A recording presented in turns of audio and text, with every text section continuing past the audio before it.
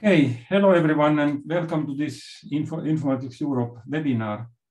So I'm Pekka Orponen from Aalto University in Helsinki, and I'm hosting this webinar for today. So before we start the presentation, so let me say a few words about Informatics Europe. So Informatics Europe is the Association of European Informatics or Computer Science Departments.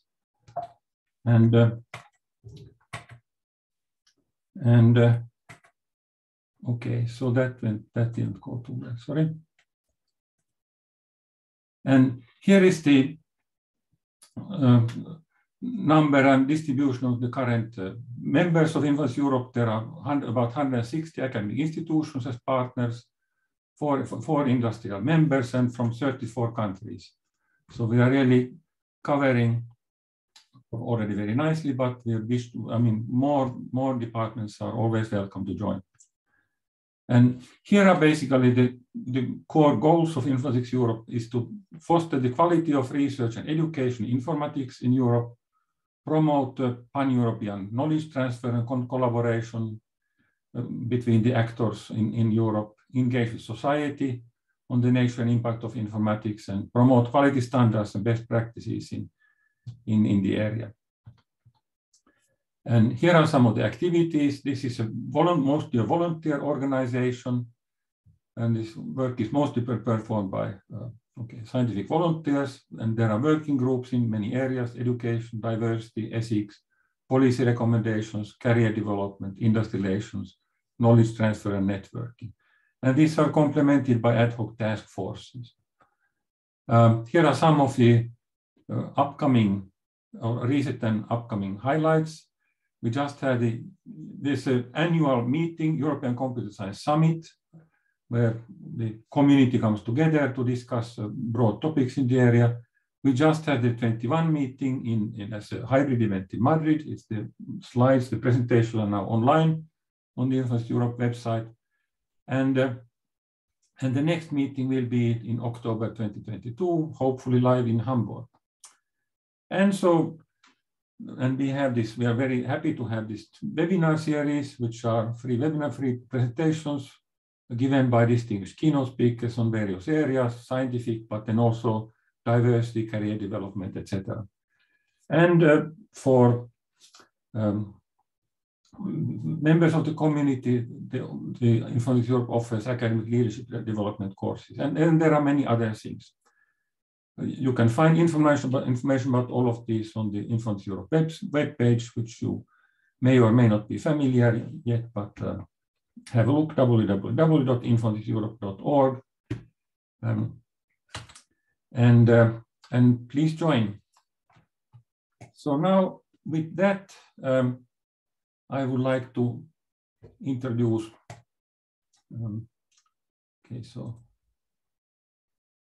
with that, I would like to introduce our speakers for today, Professor Stanislav Živný from University of Oxford, who works in efficient algorithms and the borderline between tractability and interactability. So Standa Živný is a full professor of computer science at the University of Oxford, where he has been a faculty member since 2013. He is also a tutorial fellow at Oxford Jesus College.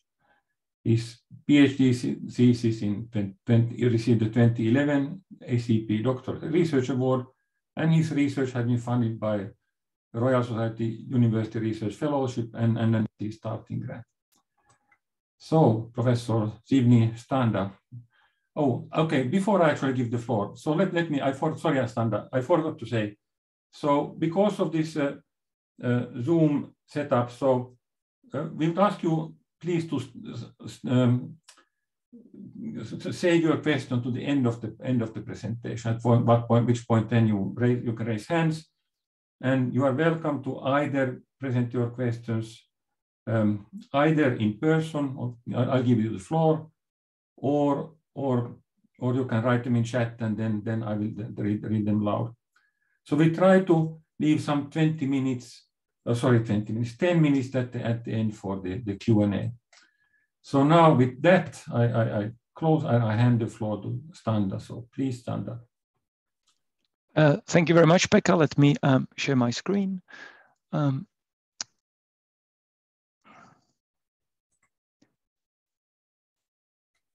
So hopefully you can see my slide, my first slide. Is that okay? Yeah. Yes. Can you hear me, Pekka? Yeah, and slide. Okay, very good. So great, thank you. Let me get started then. So the title of this talk is Power of Algorithms in Discrete Optimization, which is the title of my current ERC Starting Grant. It's coming to an end. This is its 5th year. So I will tell you about some of the results obtained during this grant. But let me first start with two questions. Firstly, what mathematical structure captures efficient computation? And secondly, what are the limits of efficient algorithms? So answering these questions is the holy grail of theoretical computer science and the goal of my work. I work in 3 research areas, namely discrete mathematics, combinatorial optimization, and constraint satisfaction. And in this talk, I will tell you about a topic that lies very naturally at the intersection of these 3, and it is convex relaxations. But before I tell you what they are and what the results we have on them, I'm going to start with a motivating example, actually, how I got into this line of work. So let's start with the ST-min-cut problem, which is a fundamental problem in computer science and mathematics. It's one of the problems we teach our undergraduates about in their first year and second year algorithms course. And what is it about? Well, you are given a graph, an undirected graph, with 2 special vertices, source S and sink T. And given such a graph with the source and sink, an ST cut is just a partition of the vertex set of the graph into 2 parts so that the source and sink are on opposite sides. So on the slide, you can see an example, and the cut is denoted by the labeling of the vertices. So some of the vertices have label 0 and the rest has label 1. Now, given such an ST cut, the size of the cut is just the number of edges going between the 2 parts. So in the example, these cut edges are denoted in red, and you can see that there are 6 of them. So the size of this particular ST cut is 6. And the goal is to find a ST cut of the smallest possible size. Now, if you try to write this down mathematically, it's a minimization problem where you minimize over all possible assignments of 0 and 1s, denoting the 2 sides of the cut to the vertices of the graph. Subject to the condition that S and T get assigned to different parts, and the objective function that is being minimized is given by a sum ranging over the edges of the graph. And for each edge, there's a function, fairly simple function phi, that takes the 2 endpoints of the edge, or the variables corresponding to the endpoints of the edge, and returns 1 if the values are different and 0 otherwise. In other words, it counts for 1 if the edge is being cut. And there's a lot of known about this problem, efficient algorithms, structural mathematical result, and so on. And if you ask yourself, what is the reason that we know so much about this problem? Why is it tractable? What is the underlying mathematical structure? It turns out to be this innocently looking inequality, which has a name. It's called the submodularity property. It's a concept coming from combinatorial optimization. It's sometimes called the discrete analog of convexity, although submodular functions inherit properties both from convex and concave functions. It's a very fundamental topic. And a couple of years ago, I was interested in the question of what other problems, apart from ST-min-cut, can be solved efficiently. And when I say problems like ST-min-cut, I mean problems which you can think of intuitively as optimization problems on hypergraphs of some fixed uniformity, so averages of some fixed size. You try to assign one of the finitely many labels to the vertices of the hypergraph, and you minimize a sum, which is given by a sum over all hyperedges. So this line of work has attracted quite some attention by various communities. And eventually, with my friend and colleague, Johan Tappe from Paris, we managed to obtain a complete classification. So here's the theorem. Informally, we formulated the class of problems as constraint satisfaction problems. And for a class of CSPs, with the rational valued functions, we proved that if certain condition is satisfied, then the class of problems can be solved exactly in polynomial time. And if the condition is not satisfied, then the class of problems is NP complete. So the first thing I want to say about this theorem is that, it's a dichotomy, by which I mean there are only two possible cases. So this should not be taken for granted. Assuming P is not equal to NP, by Lardner's theorem, we know there are infinitely many intermediate languages. But in this case, for this class of problems, this doesn't happen. There are only tractable and NP-complete problems. A second remark on this theorem is that what is this condition? I'm not going to define it. It's a fairly technical condition, but it's a condition that can be explained in terms of linear inequalities satisfied by the functions in the instance. So it's something more general than submodularity. In fact, it was conjectured for a while that the submodularity is the only reason for tractability of these types of problems, but it's not true. There are more general notions of tractability. And the final remark on this theorem is that all the tractable cases are actually solved by the same algorithm. It's the basic linear programming relaxation. So there's this notion of an universal algorithm that takes care of all the tractable cases. So I think that's quite nice. But in fact, that's one of the reasons why we managed to prove this theorem. If this wasn't the case, I'm not sure whether we would manage. Somehow, the rough idea of the proof is that because we had a characterization when the basic linear programming relaxation works for this class of problems, we could take the condition when it doesn't work and turn it with a lot of work, but nevertheless, into an NP hardness result. So this is how I got into this area, but let me now tell you more broadly, what are these convex relaxations? So convex relaxations is a simple but very powerful idea. So you have an optimization problem. Say you want to minimize objective function f over some domain, omega, and without any assumptions on the function and the domain, this is a very intractable problem. So the idea of convex relaxations is that you turn it into a nice problem, into a convex problem, minimization problem of a convex function on a convex domain. And because it's nice, it's convex, you can solve it optimally, and you can get a solution or the value of an optimal solution or an approximation of it. And then, and this is usually the hardest bit, you try to turn this into a solution to the original problem, or the value of a solution to the original problem. So the arrow from left to right is usually very easy. The arrow from right to left is where the work is. So it's a very simple but powerful idea. It has come up in many different areas. In fact, so these are some of the textbooks I use when I teach our undergraduates and graduates, and all of them have the idea of convex relaxations in them. And the probably most studied in the context of computer science are linear programming and semi-definite programming relaxations. And those are the ones I will talk about in this talk. So we will talk about linear programming and semi-definite programming relaxations, which are applicable to large class of problems. But in this talk, I will only focus on constraint satisfaction problems. So applicability of these two methods, linear programming and semi-definite programming relaxations, for CSPs. So let me tell you what CSPs are and why they are interesting. So CSPs are problems which informally you should think of as problems where you are given a set of variables, a set of labels, and a set of constraints. And the goal is to find an assignment of the labels to all the variables that satisfies and optimizes the given constraints. If you only cared about satisfaction, you would get some standard decision problems, such as the three coloring problem, for instance, where the set of variables just corresponds to the vertices of the input graph. The labels are the three available colors in the picture, red, green, and blue.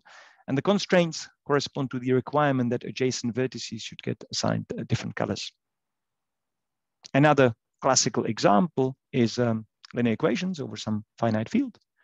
So here the variables are the variables of the system. The labels are the elements of the field, and the constraints are given by the equations.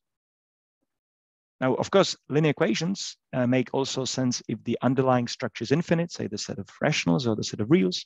And there's in fact a very interesting and deep line of work on infinite domain CSPs, but I will not talk about those results here. In this talk, all the domains will be finite. If you go beyond satisfaction and you care about optimization, you get problems such as the ST-mincat problem, which I mentioned at the beginning of the talk, where the variables of the CSP instance correspond to the vertices of the graph again. The labels are just 0 and 1, corresponding to the two sides of the cut. And the constraints are, well, firstly, that S and T get assigned different labels, and the constraints that we saw at the beginning of the talk that count the number of cut edges for a given assignment.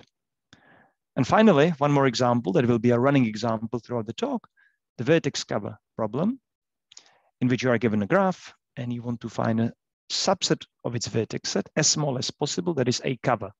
That is to say, for every edge in the graph, at least one of its two endpoints is in that subset. So here the variables again are the vertices of the graph. The labels are just two, say in and out, corresponding to whether we select or not select a given vertex in the cover, and the constraints that that make sure it's a cover and it's small as possible. We'll see details in a second.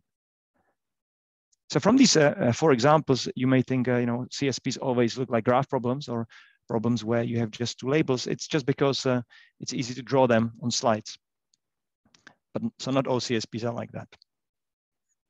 So CSPs have come about in many different communities in computer science and mathematics, and there are sort of these four standard definitions.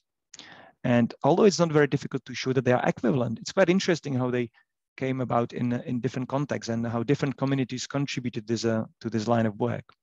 So the first one, VDC definition, is sort of an operational definition, which comes from the field of artificial intelligence. VDC stands for variables, domains, and constraints. And it's the kind of definition when you want to write a CSP instance and give it to a computer. So for instance, in the vertex cover example, how would you write it as a CSP instance in this framework? Well, you have these n variables. If the input is an n vertex graph, say x1 through xn, you write what the domain is, say 0 and 1, corresponding to not being selected and being selected in the cover. And you write down the constraints and the objective function. So here the objective function, I, consists of two sums. And the first sum makes sure that any assignment of 0 and 1s, so labels from the domain to the variables that corresponds to the vertices of the graph, is indeed a cover.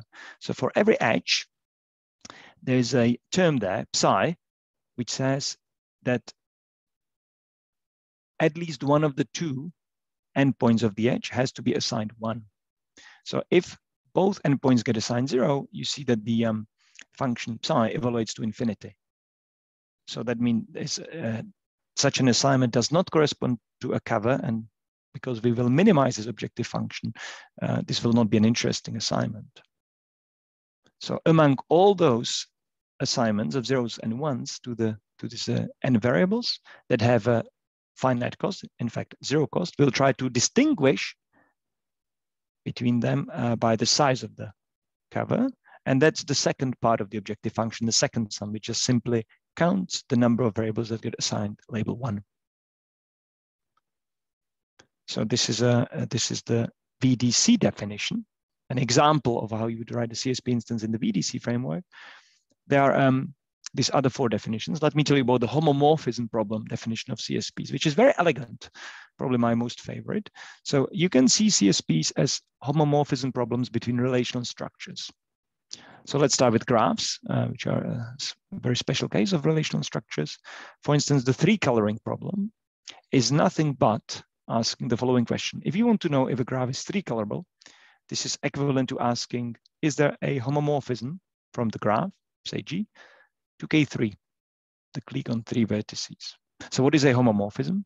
A homomorphism from one graph to another is a map from the vertex set of the first graph to the vertex set of the second graph that preserves edges.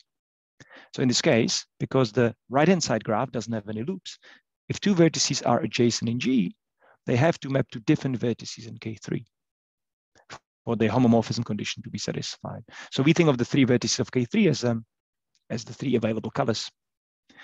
So in this definition, if you replace the right-hand side by a clique on, say, K vertices, you get the K coloring problem. But of course, you can put some other graph, and then you get a more general class of problems, constraint satisfaction problems. The vertex cover example, which we saw on the previous slide, can be also cast as a homomorphism problem. Well, in this case, the right-hand side structure is just an edge with a loop on one of its two vertices. And any such a homomorphism would correspond to a cover. But in order to find the smallest one, with every such a map, we associate a cost. And whenever a vertex in G is mapped to the right-hand side vertex in the structure called B on the slide, it incurs a cost of 1. And we sum overall, so we get the size of a cover in this framework. So this homomorphism formulation of CSPs has this nice feature that you can, in all the examples so far, the input was on the left-hand side of the homomorphism question, and the right-hand side was fixed. But you can also turn it around.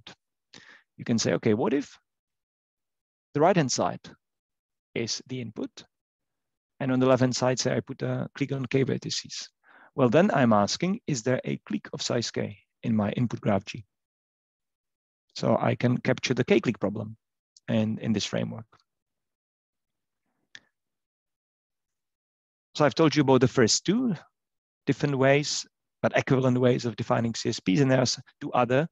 You can also define CSPs as a conjunctive query evaluations, which come from the field of database theory.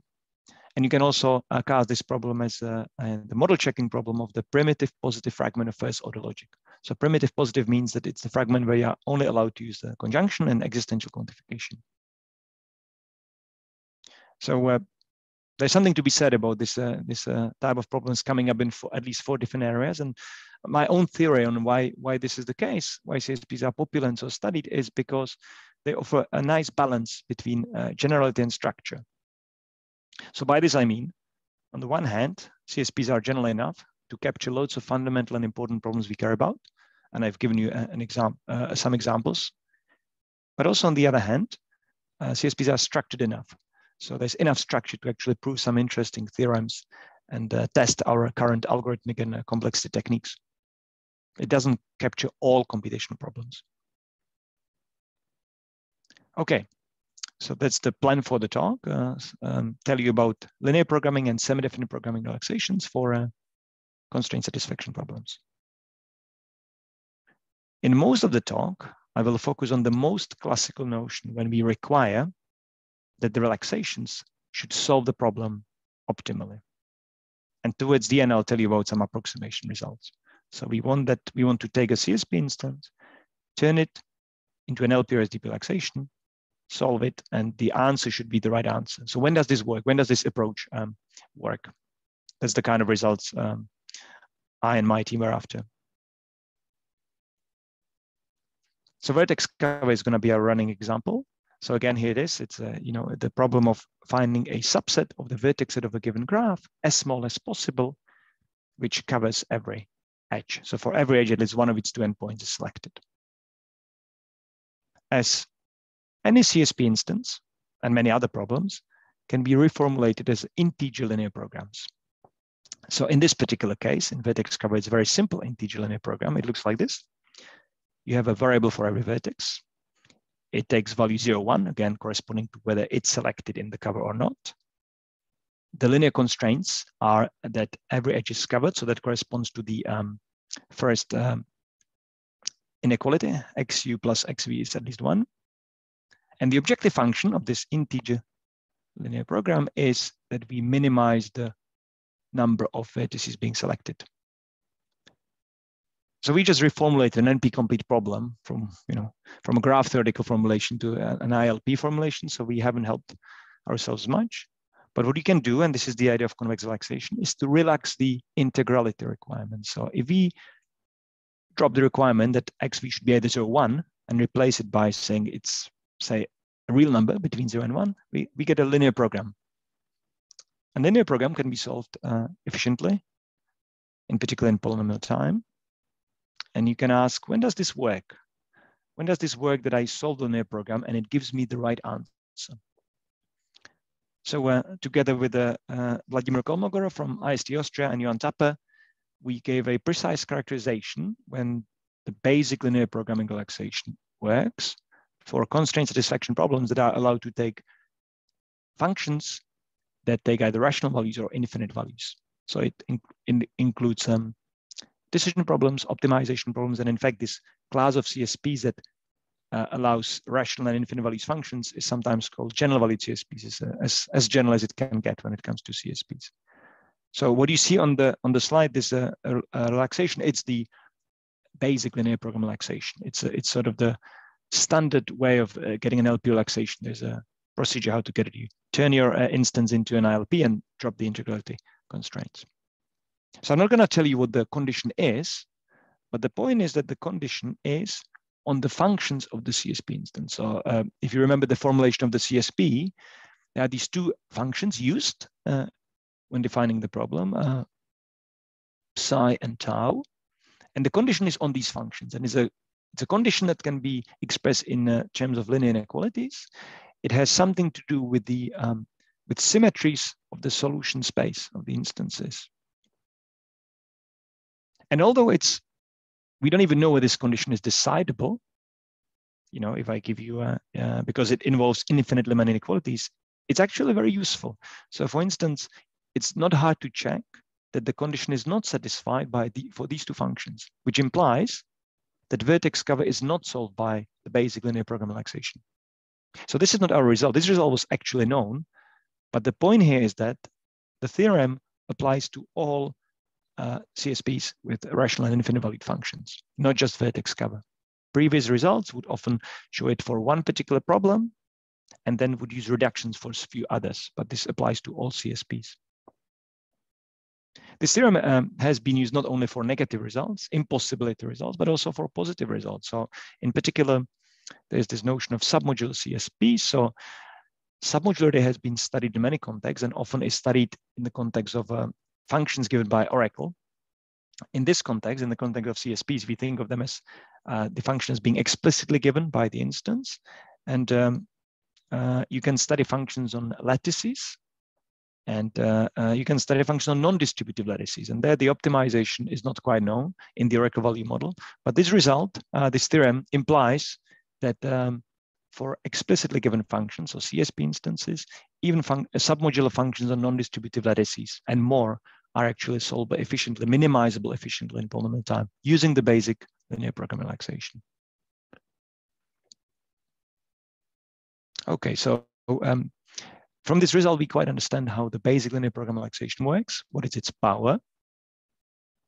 What can we do? There are problems that are not solved by BLP, like the vertex cover. Well, there are standard tricks and ways how to make your relaxation stronger. The first one is the idea of adding linear inequalities that make the relaxation tighter. In particular, the idea of the Shirley-Adams. So what is the idea? The idea is that you take your linear programming formulation as this one, which corresponds to the BLP. You take some constant, say 3, and you look at, in this example, on all subsets of at most 3 vertices, and you check what kind of covers there could be. So as partial assignments that satisfy the constraints, in this case, the one linear inequality. And you know, there are 3 vertices there. Each vertex can be assigned one of the 2 labels. So there are 2 to the 3, 8 options, but only 6 of them are actually covers. So if you don't select the bottom 2 vertices connected by edge, it's not going to be a cover, and the 3rd vertex is independent. And we add to the linear program all the inequalities satisfied by these 6 covers. That's the idea. I mean, the precise formulation is slightly more complicated. The details are not all that important. The idea is that you think of the variables as probability distributions over the integral solutions on small subsets of variables. In this case, it was 3. So this is a standard way. This is the standard method. And as long as the number of variables you consider is a fixed constant, it gives rise to a polynomial size linear program where the degree of the polynomial depends on this constant. So as long as it's a constant, it can be solved in polynomial time. Together with Johan Tapper, we studied the power of this approach, in particular for which constant k, the kth level of the Shirley-Adams linear program relaxation solves exactly constraint satisfaction problems with the rational and infinite valued functions. And again, we gave a condition which has something to do with the symmetries of the functions in the instance or the CSP. I'm not going to define it. It's different condition than from before. But an interesting part of this result is that this condition, the kth level of the Sheldam's LP relaxation works if and only if the third level works. So this is not true for all problems. It's true for these types of CSPs that if some constant level of the Sheldam's works, the third level will do the job. So you don't have to go any further. So this consequence of our result builds on a very deep result of Barta and Kozik in the context of decision CSPs. So I'm not going to tell you what the condition is, but what I'm going to tell you that vertex cover does not satisfy it. And that's not too surprising because vertex cover is an NP-complete problem. You wouldn't expect that there's a polynomial time algorithm. But the point is that this result doesn't assume that P is not equal to NP. This is an impossibility result, which says for n of xk, the kth level of Sheldam's doesn't solve the vertex cover problem. So even if P equal to NP, it would be different algorithm. Okay, so Sheldam's relaxation is not going to help us with loads of CSP instances. What can we do next? And here comes the idea of semi-definite program relaxations.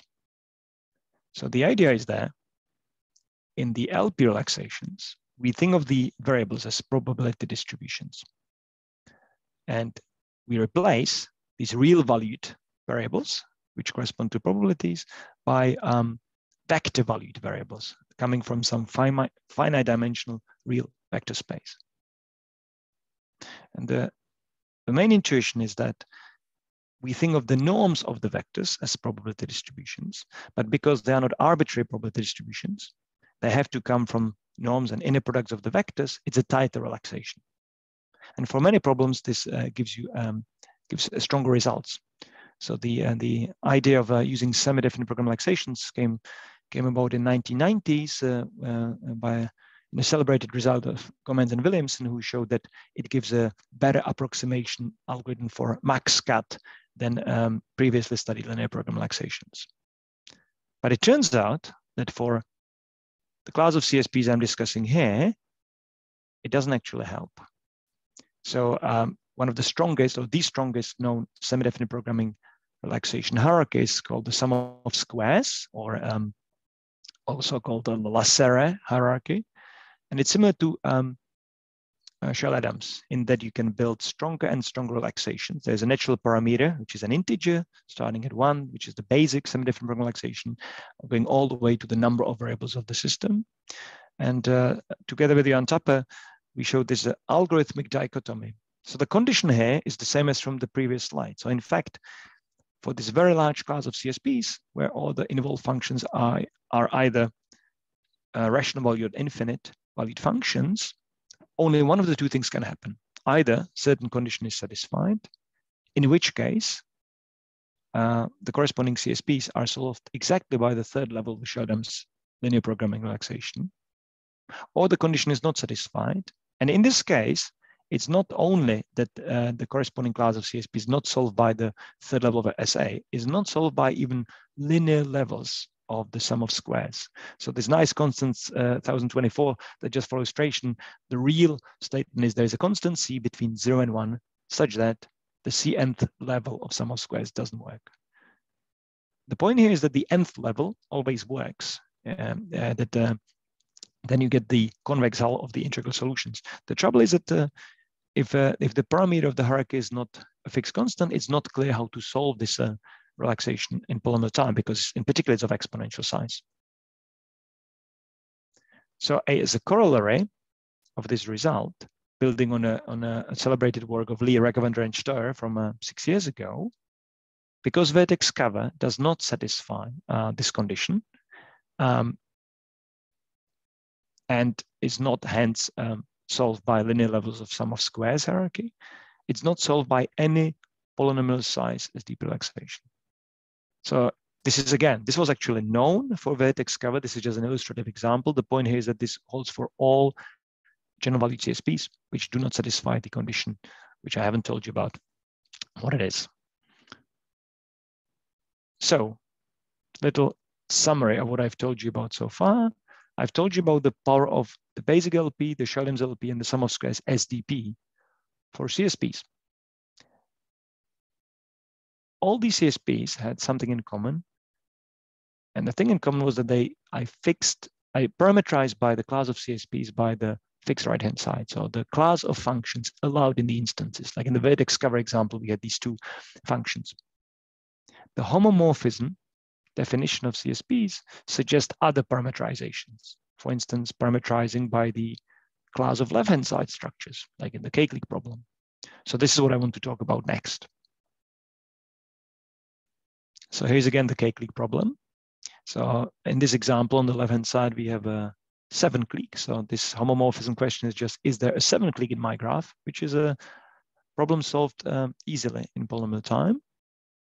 And if you want this to be an interesting problem computationally, you need the A to be an infinite class of structures. So the K-clique problem corresponds to CSPs in which the left-hand side structures consist of all possible cliques. So K sub K for K's from 1 to infinity. And this is, of course, an NP-hard problem. But turns out that if the class of structures, although infinite, has some nice structure, for instance, it's the class of paths, or more generally, if all the structures have bounded tree width, then this class of problems can be solved efficiently in polynomial time. So this goes back to Freud, who made this observation in the 80s, but in fact, this was observed by many other people independently, going back to the 60s and 70s. By now, the notion of bounded tree width is well known in many contexts in computer science and mathematics, and often leads to tractability.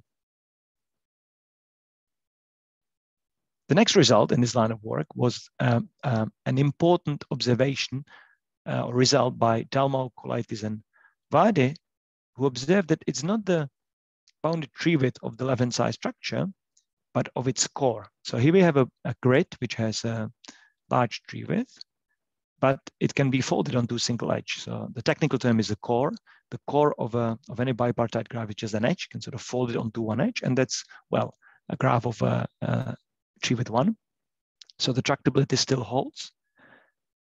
And then after this result, Martin Grohe famously showed that if this condition is not satisfied, if you look at the CSPs parameterized from the other side, as it often called, so by the class of left-hand side structures, whose core does not have bounded tree width, then this class of problems is not in P time.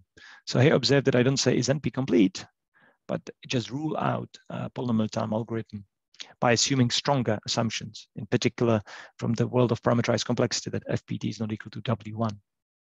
So this is for decision CSPs, what's been known for quite a while. And if you want to go to optimization, which was our goal, what you can deduce from the existing work is that, well, bounded tree width gives you tractability. That's very easy to show.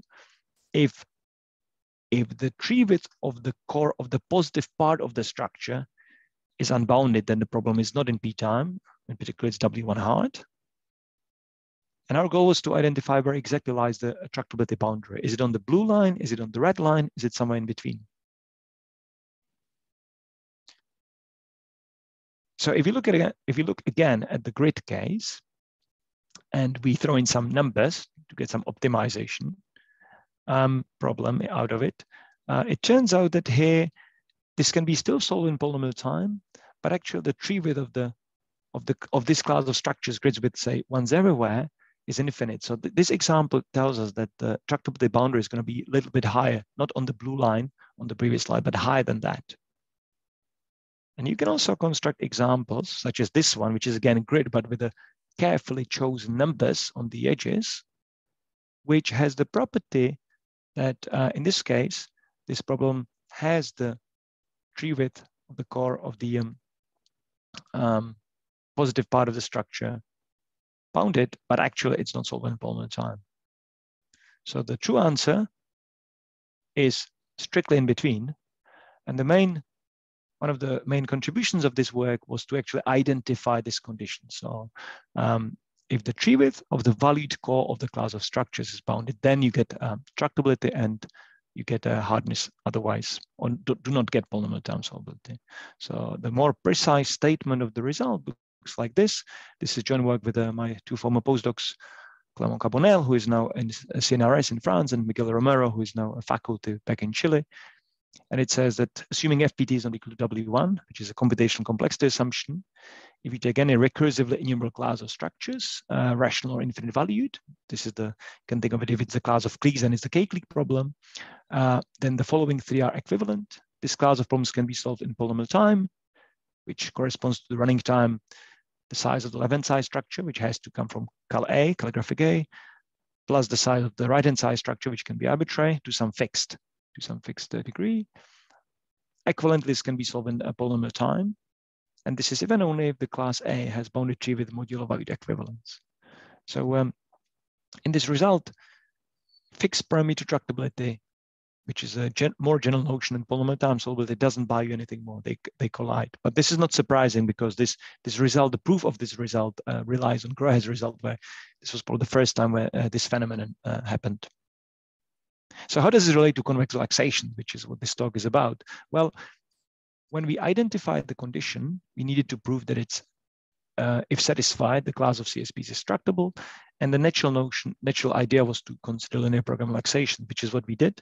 So part of this work is a characterization when the Shirley-Adams linear program relaxation works. And this is sort of a result which is not too surprising. It's probably what you would expect. It says that if you look at the kth level of the Shirley-Adams linear program relaxation, and case at least the maximum arity of the CSP instance, so it's bigger than the arity of all constraints, then the kth level works if and only if the tree width of the valued core of the structure is at most k-1. But we went a little bit beyond that, which is what doesn't usually happen in papers. We also wanted to understand what happens if the level is, say, smaller than the arity. So if for any possible k, which could be smaller than the arity of the constraints, and then you have to do a little bit of more work. So I tried to denote it in red. We had to modify the notion of tree width to something which we call tree width modulo scopes, which ignores scopes of the constraints. And also this condition of overlap of the valued core of the structure. So this is fairly technical, but just the idea was we had to analyze and understand the power of LP relaxations in order to get the tractability part of the theorem of the complexity classification. So when it comes to exact solvability of CSPs, by now we have a pretty good understanding what happens if the class of general valued CSPs, you look at either you fix the right-hand side structure, which corresponds to fixing the set of functions you are allowed in your instance, or if you fix the class of left-hand side structures, which corresponds to, you should think of it as how you allow the constraints in your CSPs interact, sort of the hypergraph structure, if you like. But this was all about exact solvability. So in the remaining 8 or so minutes of my time, I'll tell you very briefly about some of our results, which go beyond exact solvability and talk about relaxation and approximation. So here's a modern version of a cartoon from the classical textbook on complexity by Gray and Johnson. And if you look in this textbook and how can you deal with computational intractability, the book suggests 2 ways. The first one is try to satisfy only a fraction of the constraints. So this gives rise to the idea of max CSPs or maximization problems, where you try to maximize as many constraints as possible, but it may be NP hard to get the right value. And I will tell you about one particular problem, which is max cut. It's similar to the ST min cut. This time there are no special vertices, there is no source and sink. And we try to find a cut of the largest possible size. So this is, of course, an NP complete problem. But a classical result from the 70s shows that in planar graphs, this problem can be solved exactly in polynomial time. And this result was subsequently extended to other classes of graphs, in particular for sparse classes of graphs, namely class of graphs which can be defined using a forbidden minor, excluded minor. So planar graphs are characterized by forbidding K3, 3, and K5, but you can have other, say, finitely many graphs that are excluded as minors. So this gives rise to a very natural and robust notion of sparse graph classes. Grohe and independently domain et al. Showed that for such a class of graphs, there's a PTAS, polynomial time approximation scheme, for the max-cut problem. So this means that for any given epsilon, you can find an answer which is 1 plus minus epsilon close to the correct answer, but you pay for it by the running time that depends on 1 over epsilon. Before then, actually, there was a PTAS designed for the dense case, when for classes of graphs where at least a constant fraction of all possible edges is present in the graph. And our goal was to unify these two. We ask ourselves, how could we unify the case of sparse and dense graph classes? Can we get a condition that guarantees the existence of a PTAS, polynomial time approximation scheme, for max cut in this slide, but for us it was for a class of CSPs, and that captures these two fairly different results. So together with my two former postdocs, again, Miguel Romero and Marcin Rochna, who is now a faculty back in Warsaw, we identified a condition which we call tree width pliability, and which guarantees a PTAS, and it captures these two cases, the sparse and dense cases. And I just want to throw some buzzwords at you.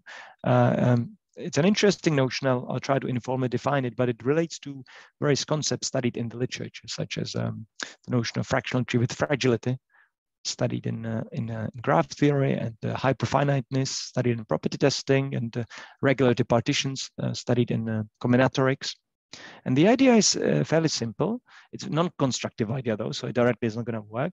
The idea is that if you have a class of graphs, say C, we call it tree width pliable if for any epsilon, which is the epsilon from the PTAS definition, there is a k, a natural number, such that for every graph in the class, you can find another graph whose tree width is bounded by k, and which is close enough to the original graph in the d-opt distance. And the d-opt distance just measures how the two graphs differ when it comes to the value of their maximum cuts.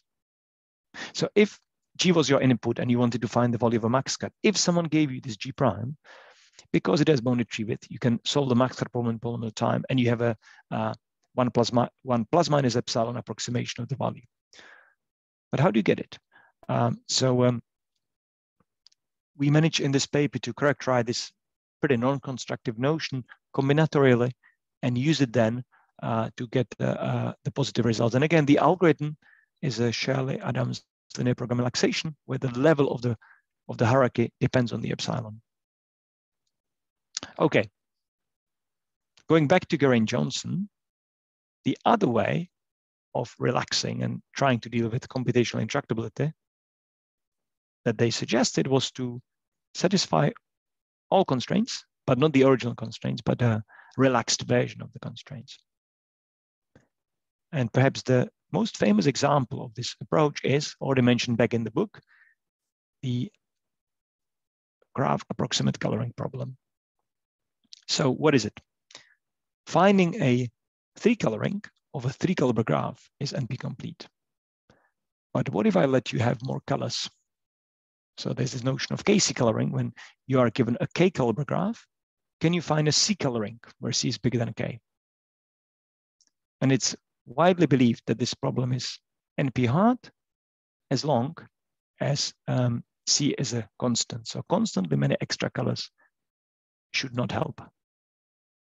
So this problem has been heavily studied, but it's rather difficult.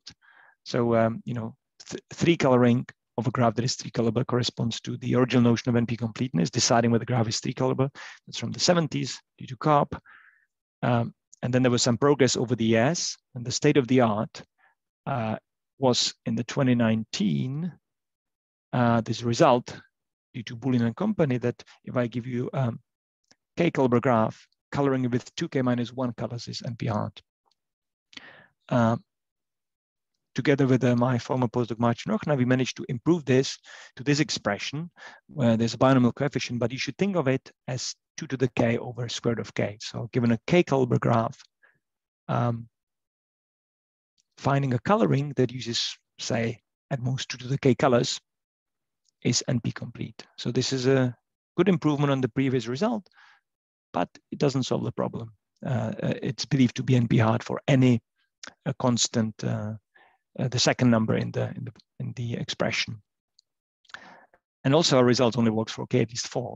So in particular, it's still open whether, if given a 3-color graph, whether it's NP hard to find a 6 coloring of the graph, which is guaranteed to exist because the graph is promised to be 3-colorable. It's known for 5, but not for 6. So I think given the time, I'll probably finish here. Thank you for the attention, and I'm happy to take any questions.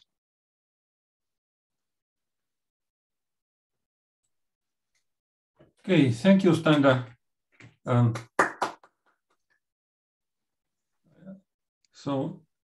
Okay. Right, okay, so now we can see everyone. So thanks once again. And yes, any questions? So you can either, okay, let me first think so that I can see the list of participants. Right, so now any questions, please raise your hand and speak up, or if you want, you can also write in the chat. So, yeah. Well, while we are waiting for more questions, so can I ask something about the early part of the talk? So I actually have 2 questions. So one was, if I understood correctly, so there is this dichotomy of CSPs that they are either polynomial time solvable or they are NP complete. Right. Which is this a consequence of your results, or is this somehow known or obvious thing? It's fair to say that perhaps the most famous dichotomy result is for decision CSPs. This is due to Bulatov and independently Zhuk, was established in 2017, and that's for decision problems. The first result I talk about, motivated by ST Mincut, is for class of CSPs that are called finite valued, and they involve optimization problems. So it's an incomparable result. But since then, since the work on CSP started maybe 20, 25 years ago, dichotomies have appeared in many contexts. So, you know, there are decision CSPs, there are counting CSPs, you can count the number of solutions, there are optimization CSPs. In this talk, I mostly talked about optimization CSPs, where you optimize some function. Okay, and for optimization CSPs, this is now a new result, I mean, new observation. So all the theorems I stated with the references were new results at that point. So for instance, the finite valued case, that's now a couple of years ago, that paper was appeared in 2016, but back then it was a new result, yes. Okay, well, that's among the many impressive things. So that's, I mean, one thing to put in one's mind.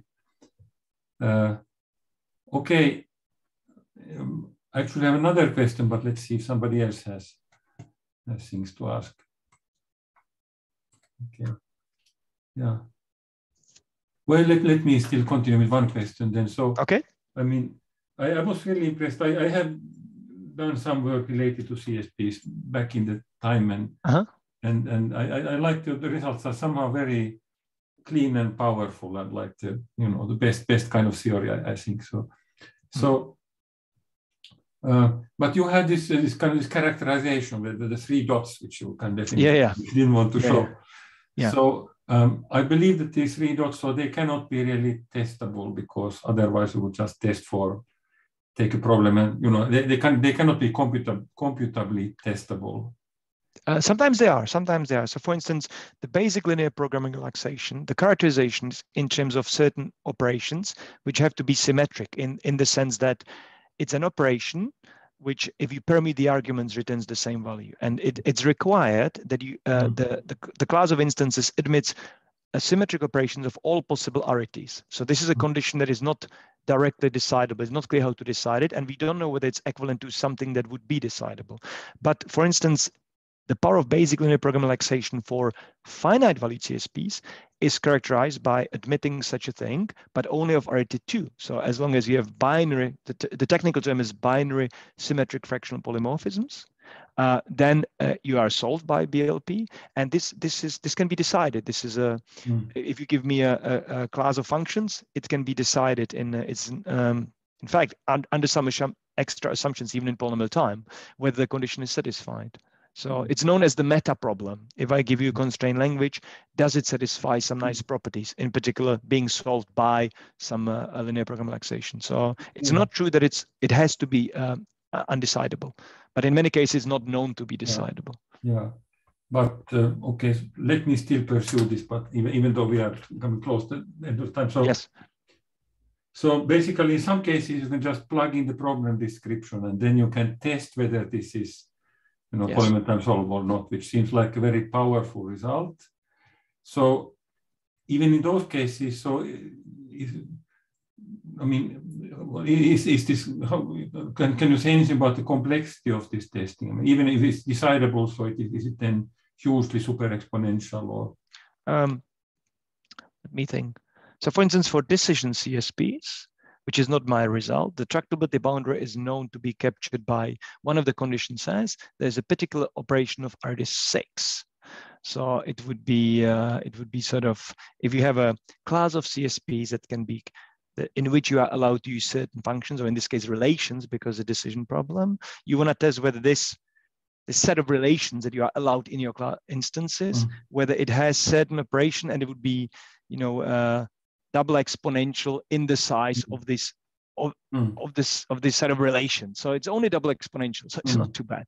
Yeah, but see, I think somehow from the complexity theory point of view, this is fascinating. So really, like the holy grail of complexity theory, you can just take your problem description and, you know, put it into some black box, and the black box will tell you, okay, is this kind of a NP complete or polymer time? So really cool.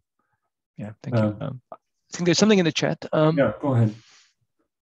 Are there more powerful characterizations than submodularity of bound that can be achieved by fast greedy heuristics? I'm not sure I know that much about greedy heuristics, I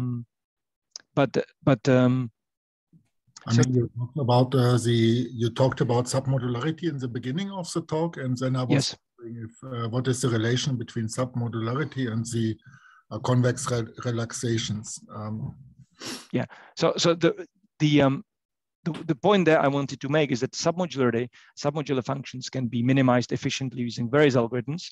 They are NP hard to maximize, but they are good approximation algorithms, for instance, greedy algorithms.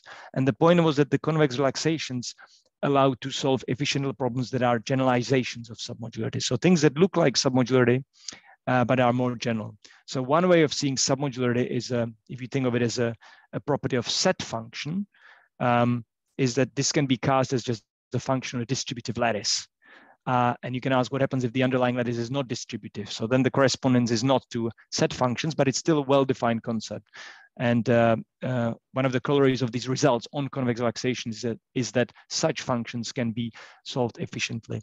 One particular point I can give is there's this notion of so-called K submodular functions, where K is an integer. If K is 1, it's submodularity. If K is 2, it's the notion of bi-submodular functions, and so on. And it's not known whether 3 submodular functions, this is more general than submodular, whether 3 submodular functions can be minimized efficiently in the Oracle value model. But these results on convex relaxations imply that if the submodular function is given to explicitly as a sum of fixed arity terms, convex relaxations can be used to minimize them efficiently. So hopefully that somehow answers the question. Thank you very much. It is gives me new things to look up. Thank you. Thank you for the question.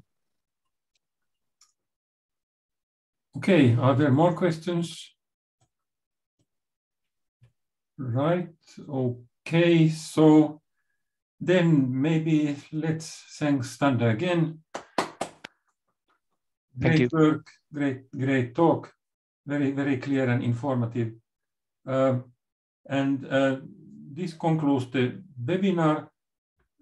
Elisabetta, if I see you are still in the audience, can you tell us when is the next webinar and who is giving the presentation? Yeah, the next webinar is going to be in January. So since we are approaching Christmas time, we will not have a webinar in December. The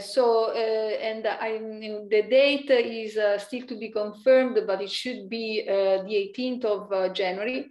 And the speaker will be a faculty from the University of, I don't know, I forgot the name, Tartu, if I'm not mistaken.